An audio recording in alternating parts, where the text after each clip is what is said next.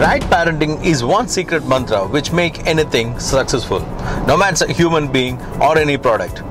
A good example around us is the Apple product, which has been very successful because of the way it has been brought up. One automobile manufacturer is enjoying such success with a new parenting from the company called Ghibli, and the manufacturer is the Volvo. They spent around 11 billion after the takeover by Ghibli on the research and development, developing a new platform, new technologies and new range of products on a new design. They started off with the Xc90, the success has been continued with the S90 range, which has been again followed by V90 in the form of cross-country and station wagon, and now they have the Xc60 and Xc40 in the global market. Now we are going to enjoy one of the most important model for Volvo in India, which is the Xc60. The predecessor Xc60 is a very successful car. It's a very reliable, refined car. We have one in our fleet by one of our directors, and he is really enjoying the car even when he clocked around 1 lakh in his auto. There's one strong element which is Volvo created in Indian market: the trust.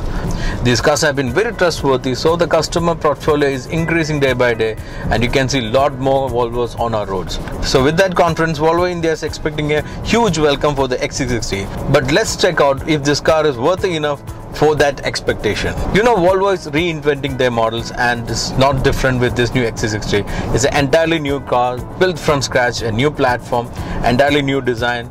Nothing has been taken over from the previous Xc60 except two things. One is the trust, and the second is some design cues which make the car distinct from the elder brother. So let's check out how it looks and how this identity has been carried on to the new generation Xc60.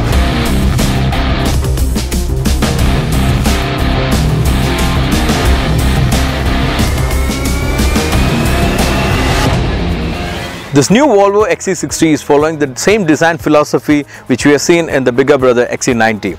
But Xc60 has got its own individuality in this design, which is evident in the front first, because you can see the same design has been continued in the grille treatment, but the headlight treatment is different. You can see that the Osama LED daytime running light is touching the grille now, which is not there in the Xc90, which is ended up the headlight. And the inside the cluster of the LED light is also again attractive. You can see it's well neatly layouted. The bumper treatment is very simple and minimalistic with small chrome highlights and look very attractive. And the hood treatment is also very different. The lines are very unique, and it's got a different identity from the Xc90. On coming onto the side profile, you can see the same proportion and the design treatment has been retained. The wheel has given a mild treatment, which again look very simple on the side, but it has got a bold feel on in person.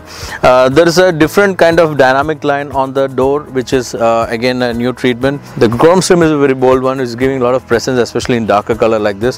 There is enough chrome on the side profile to give that luxury feel. There's a indulged roof rail also, which again is a purposeful one. So, and another attraction is the stand-out side view mirror, which again is a Volvo identity. So on side profile, the proportion is very much like Volvo, especially when it comes to the rear end, which I'll explain you. So front and side, even though it look very similar to the Xc90, Xc60 got its own individuality, which make it different from the bigger brother. When it comes to the rear end, you can see a Volvo-ish kind of design here, which is very familiar with the last generation Xc60 and even in the new generation Xc90. One is this treatment on the tail light, which is a tall tail light, which is vertically layouted, but we've got a L treatment over here, which is extended to the boot lid. It's having a very good cluster, especially when you illuminate in the night. It looks very attractive. The slope on the rear window is very much like a Volvo SUV, and it's been retained here. Very well neatly layouted rear end. It's got a minimalistic line, but it's got some characteristic line which give a masculine feel. There's a big bumper with indulged exhaust, and it look very organic, neatly layouted. There is enough chrome to make it feel rich from the rear. It's an indulged spoiler, which again look attractive. So that same design philosophy retained with individuality given for the Xc60, which will make it stand apart from the rivals in the market. Volvo has fitted a very attractive 19-inch alloy wheel for this car which we are testing. It's an inscription model which is coming with 19-inch, but the R design will be getting a 20-inch and the Momentum will be getting a smaller 18-inch wheels. So we have seen how Volvo has retained the well accepted design philosophy of exterior, and has been carried on to the interior as well. They have maintained the same design which has been welcomed by the Volvo customers, which are seen in the Xc90 and the new S90 series. The domination of this interior is a 9-inch vertical touchscreen, which look very different from what we have seen with the rivals. Almost all the manufacturers are using the horizontal layout, whereas Volvo has retained the vertical kind, which they believe it's very common nowadays with the use of the smartphones. The design is very similar, which is the vertical air vent which surrounds the touchscreen. The meter console is graphic, but look very attractive. But with the minimalistic approach of the interior with some goodie features, with the wood trim and surrounded with the brushed aluminum, it looks very premium and different from the rivals. According to the Volvo's new philosophy, there are very less number of switches in the interior. Most of the controls can be done through this touchscreen. That's what Volvo believe is the future. The steering wheel again is a proper Volvo 3-spoke with a small hub and all the multifunction which is on hand reach. The ergonomics are great, and even there is a head-up display which has been offered in this Xc60. But the highlight of the interior is the top-notch quality maintained on the build, fit and finish and the materials. The leather is great. The fit and finish is almost same which we have seen in the Xc90 and S90. Material also are of good quality, which make it stand out from the rivals and make it more premium and unique on its character. So Volvo is always known for making one of the best car seats in the entire industry, and the same has been continued in this new Xc60 as well. There's a great under thigh support, the back support is great, and my favorite is this headrest, which is a very unique design. It gives a lot of support which normally lack in most of the cars. The rear seat is also great with all the supports, but it is best for 2 adults and a small kid, unlike 3 full passengers, because the transmission tunnel is little big, which make it uncomfortable to keep their foot. However, there is more good features for the seats, which is a massage seat function can be controlled from here. There are 3 different varieties, and intensity and speed also can be controlled. There's again seat cooling system which can be controlled on touch. All these factors make this living space in this new Xc60 a great one. There's a vast space for your luggage in the boot, and there is a couple of goodie features which make it more comfortable to use the boot. One is the height adjustment system, which is available with touch of a button, which lower the rear end of the car with few inches, making it easy for us to get the heavy luggages inside. And second is the boot tray, which can be adjusted in 2 ways, normal conventional way, and the second way is to adjust upwards so that we don't have to pull it off fully to keep small luggages.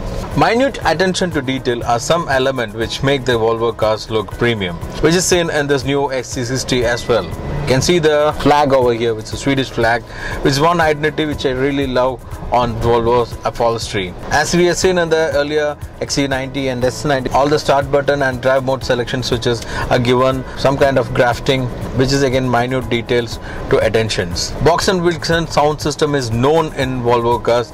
With this Xc60, they have brought a 19-speaker unit, which again is a beautiful sound system. You can adjust the sound modes in different manner, like the concert, studio, different kind, and even you can individualize in a way that when the car is occupied with only 1 passenger, the music will be concentrated to that 1 passenger, giving more accuracy to the music which you love. New Xc60 come with 3 interior colors. The car which we drive now has got maroon brown, which is one color which I love the most, other than the light beige color, which is India's favorite one, and different yellowish color.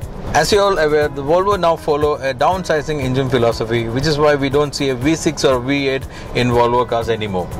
What we have here is a D5 powertrain, which is a sub 2 liter turbo diesel engine, which is powering both the Xc90 and S90s with the output of 235 HP and 480 Nm of torque. But the advantage for the Xc60 over here is that it is 200 kg lighter than the Xc90, so the power to weight ratio is more in this car, so it's performing very well. It's mated to a 8-speed ZF gearbox, and it's got all-wheel drive system, and it's also good enough for mild off-roading than do a hardcore off-roading. You can select different drive mode over here with the rotary knob, and according to the driving mode, the height also get adjusted. If you are on an off-road mode, because the car will raise in few centimeters. If you're selecting the comfort mode, it will come down, and on a second stage, if you're putting onto dynamic mode, it will again come down for more dynamism on the road. The steering is again speed sensitive, light steering. It's good on command. You can maneuver it as you require, and it's also having a very efficient brake system. But the key elements of Volvo S60 is that it's one of the few cars which is having active radar system in Indian roads. It's the 5th car from Volvo with the radar system. One such feature is this lane keeping assist, which is like if you're tending to put the car to the right, or if you're trying to cross the line, you'll try to steer and come back to the right lane with a small jerk on the steering. If you want to overtake and engage the side indicators, then the system won't get activated. However, Volvo don't recommend to take the hands off. Other feature are the side vehicle assist, which is actually a beeping sound and a steering vibration will be there. And there is a signal on the side view mirror which blink to show how close the vehicles are. However, all the system can be deactivated with the touch of a button. And one highlighted feature is the parking assist, which can be done even perpendicular and parallel parking, which you have seen in the S90, is available with the Xc60 as well. So all these safety features are key element of Volvo. You know, Volvo claimed to be one of the most safest cars. It will be competing with the cars like the Mercedes GLC, BMW X3, Audi Q5 and the new Lexus NX. To compete with these rivals, Volvo has got its own weapons, and Volvo is very confident about grabbing their portion of the cake from the market. So thank you for watching this review of the all-new Xc60. If you like the review, please give us a thumbs up, and if you're not yet subscribed to our channel, please do subscribe and click that bell button so you'll get all the updates as soon as we upload the videos.